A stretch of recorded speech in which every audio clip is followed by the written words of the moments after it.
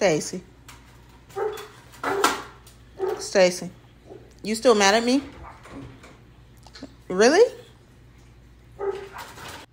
Now, I know what y'all about to say. What did you do to Stacy? First of all, I did not do anything to Stacy. Stacy is upset because his favorite Walmart is closed. I took him to 2 different stores and he couldn't find what he wanted. So how is the Walmart being closed my fault? I have no idea. But he has been mad at me ever since we got home. So you won't ignore me. Stacy, your butt showing. Pull your pants up in the back. Oh, sir. Looks could kill. Jesus. Let me leave him alone.